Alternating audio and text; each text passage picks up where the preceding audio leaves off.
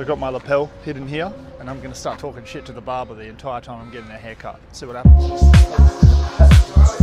Good. Nothing feels like I'm going to cut your hair, but I'm just going to put this smock over you so I don't have to look at your hideous body. After you're done, do you reckon you can bag the leftovers? Get a bag. Can I get one of those ghost haircuts?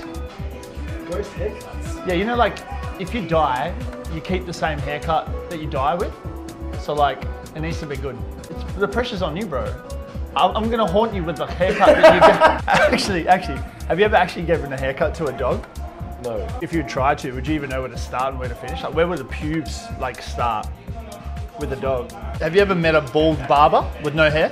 Yeah. Yes. How would you trust them though? Because it's like going to a dentist with no teeth.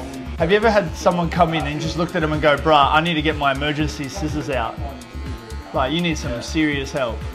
Oh yeah, I've had that before. Say a celebrity sat here and you had to cut their hair. Which celebrity would you be most nervous to cut?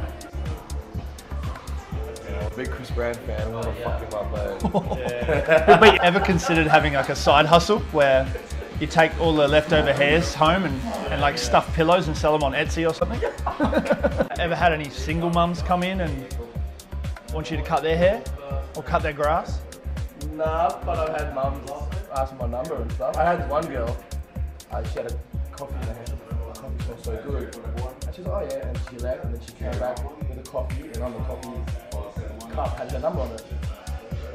Oh, How I Met Your Mother.